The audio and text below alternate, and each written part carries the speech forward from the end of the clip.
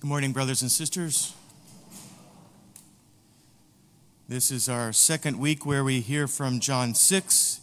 If you will recall, last week we heard about the 5 loaves and the 2 fish that Jesus multiplied to feed 5,000. A great, incredible sign, an amazing sign, one of the 7 or 8 signs in the Gospel of John that he points to. I want to back up first, though, to the book of Exodus from our reading this morning.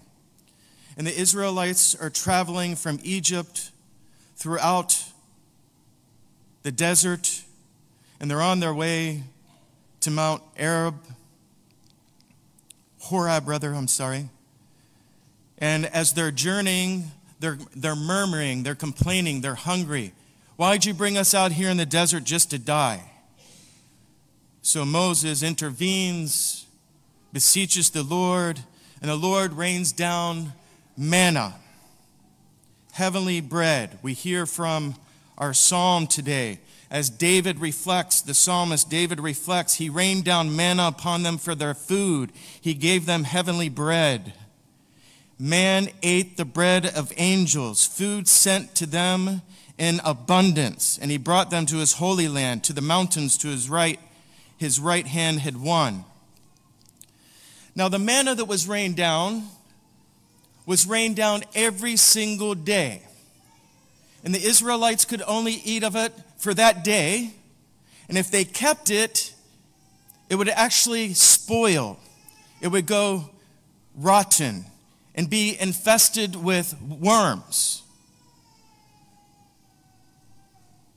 Except on the Sabbath day, which would be Saturday. Except the Sabbath day. So on Friday, they took up 2 days' worth and kept it and preserved it, and they baked cakes and they preserved it, and they gathered in what are called Omar jars. Well, throughout the Exodus, the Lord also commanded them to keep 1 Omar jar as a sign and a symbol of how he fed them throughout the desert on their journey to the promised land. So there's 1 preserved Omar jar that would go into the Ark of the Covenant as the Israelites continued to journey into the Holy Land of Jerusalem. A great sign of God feeding his people on their journey throughout the desert. But they had to seek this food out on a daily basis, and it was for their physical sustenance. We go to the gospel today. Jesus had just fed the 5,000. He just performed this incredible miracle in feeding this 5,000 with bread and fish. And they come to the other side, and he says, amen, amen, I say to you, you're looking for me not because you saw signs, because you ate the loaves and were filled. You came because your physical needs were satiated, and you want to fulfill more of your physical need and your physical thirst. But I'm the bread that has come down from heaven.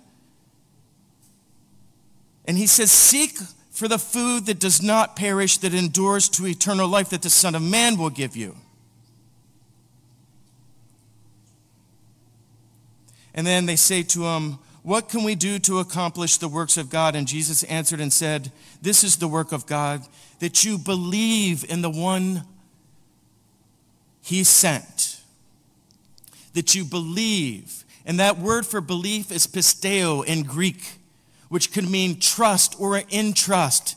It's not just saying yes, but it's really receiving to your core, to your being, in the one who God had sent. And then they turn around and say, but what sign do you have about this? Work another miracle. Show us another sign. Our ancestors rained down manna in the desert.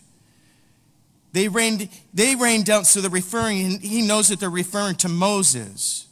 He gave them bread from heaven to eat, and Jesus said, amen, amen, I say to you, it was not Moses who gave you the bread from heaven, but my Father gives you the true bread from heaven.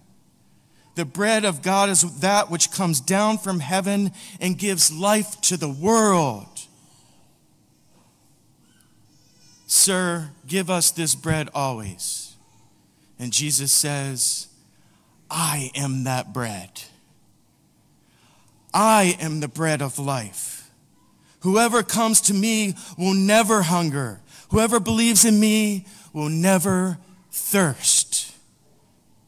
Jesus is coming, and he's come down from heaven, brothers and sisters, as the true manna, as the true bread of life, to satiate the hunger and the desire that we have in our hearts, the thirst that we have for something more. Were we made just to eat and drink and be sustained in our physical being? Are you simply physical? Are you simply an animal? Or are you made in the likeness of God and in his image? And you have spiritual being as well. That you're also spiritual, and he's made you to thirst for him and to be in communion with him. To be in relation with him, and deep relation with him.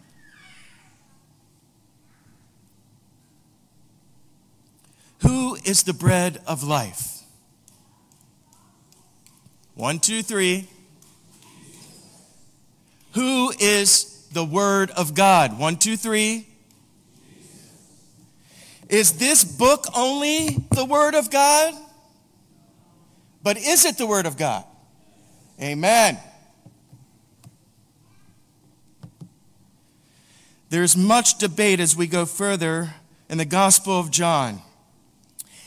Is the bread of life discourse referring in a spiritual sense to Jesus, or is it referring to him and the Eucharist? And what is our answer to be? Is it spiritual? Is it a spiritual sense? What we just heard in the gospel where he says, this is the work of God, that you believe in the one he sent. That you believe, When Jesus is saying, I'm the bread of life, whoever comes to me will never hunger, whoever believes in me will never thirst. Is that spiritual or is it Eucharist? Both. Good answer, Catholics. It's not a either or. It's not a spiritual interpretation or a literal interpretation. This here, Jesus is actually wanting to engender faith in him first. When we get to verses 49 through 59 and beyond, that's called the Eucharistic discourse. So he's wanting to engender faith and belief in his apostles and his disciples and his followers, not just to seek what satisfies the body, but to seek and hunger, and what you seek and hunger and thirst for, you will receive in me in the bread of life. How do we receive and eat the bread of life, brothers and sisters? In what form? Yes, absolutely. Is that the only form? Do we not feast on the bread of life when we feast on the Word of God in Holy Scripture? When we pray? When we go in the quiet of our room and spend time with him? Yes, we're feasting on the bread of life. It wouldn't be enough just to come and receive Eucharist, as powerful as Eucharist is once a week. Brothers and sisters, our lives have to be oriented to feast on the bread of life constantly. Constantly. And a life oriented to Jesus so that our thirst and our hunger truly can be satisfied. Because it's only in him that we're going to be fulfilled. We look to all kinds of substitutes, right? And sometimes we get off the path and we start to look and we get diverted by maybe sports or shopping or social media or all these distractions and diversions, the news, all the news that comes at us, and we start feasting on that stuff. Or we start overindulging in food or drink or any other kind of thing that we can overindulge in the flesh. But it never satisfies us. We need to feast on the bread of life in every form that he comes to us. And even just like last night when we were out for the transformation night, the power that was out there. Thank you to all who participated in making it happen. Chosen was on fire. It was beautiful. Brothers and sisters, we need the transformation of our minds that St. Paul talks about in Romans 12:2, and we heard also in the book of a letter to Paul to the Ephesians today. Be renewed in the spirit of your minds and put on the new self, created in God's way in righteousness and holiness of truth. And by consuming the bread of life in all those forms, sacred scripture, our prayer, rosaries, our devotion, our good works of mercy, all feeding Jesus in the poor.